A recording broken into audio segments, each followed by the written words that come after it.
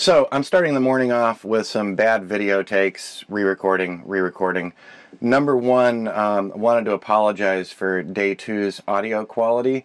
I've got the lav mic on again. It wasn't connected fully to the really old iPhone that I use for doing the audio recording when I don't have the boom mic out. So sorry about that from yesterday. Watching it, the audio was good enough, but not great. And so I'll try to work on that more. Also, just being here in the desert, anywhere in the Southwest right now, the winds just get stupid sometimes. So even with a lav mic, even with another external mic, the wind gets absolutely crazy. I've had moments in the Airstream where, I'm sitting on the couch saying, Toto, we're not in Kansas anymore. It just gets that bad. So before I start talking about today's solar lesson information, I just want to say, so one big part of boondocking is what's going on with the hair right now. I'm looking terrible. It's like horrible bedhead going on. I don't have to worry too much about power in the Airstream.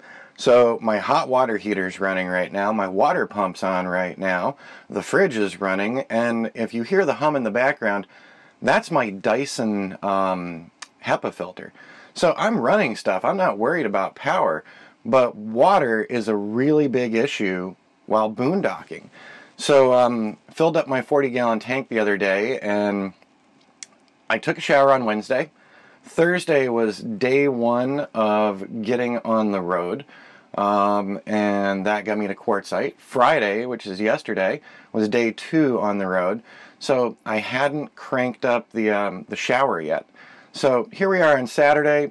I showered on Wednesday night. I'm feeling gross and sticky, so absolutely today is going to be a nice hot shower day. And I'll be doing that in a little bit. But so when you see me with the hats on, there's two reasons for the hat. Number one, going outside in the desert Southwest, sunglasses and hats, because otherwise I'm blind and seeing sunspots while I'm recording these videos. So number two, my hair goes crazy. So when I hiked the Appalachian Trail years ago, one of the kids that was hiking with us, his trail name was Maestro. And we got into Damascus, Virginia, so that was the 450-mile point of the thru hike. And I decided to go to a local barber to get my hair cut. And when Maestro saw me later in the week, he got really disappointed because he thought I had some of the best bedhead on the Appalachian Trail, that my hair would just do crazy things. So, so here I am with bedhead today. All right, now let's talk for a few minutes. So what am I talking about on day 3 of 7 days of solar? Well, here on day 3, I wanted to talk to you about when to charge your appliances and devices and when not to. So the sun is coming up.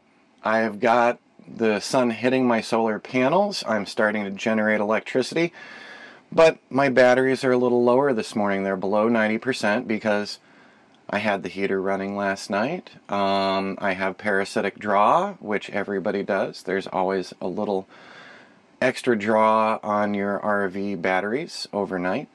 So charging stuff overnight is a bad plan.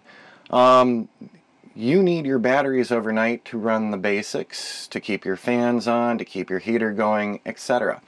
So the best time of day for charging things, for plugging this iPhone in to the inverter or to one of my DC outlets, the best time of day to charge all of these devices is late morning to early afternoon, when you're getting the most power out of your panels.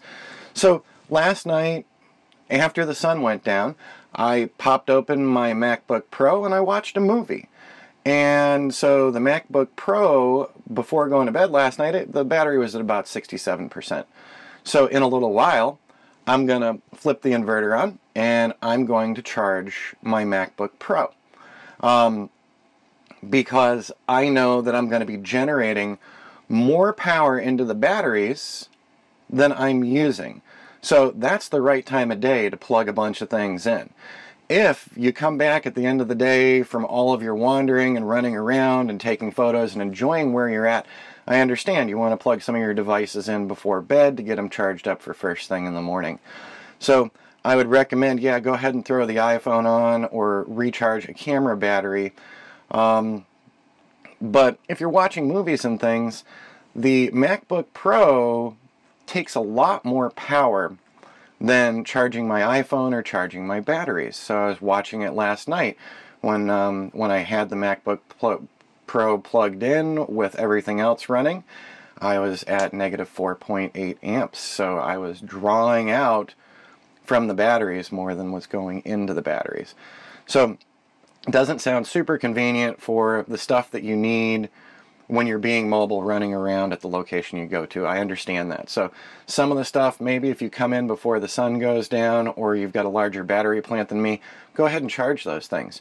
So all the devices that you can leave behind or recharge during the day while you're out visiting or touring, you know, peak sun time is the best time to be recharging those, at least for my setup, okay?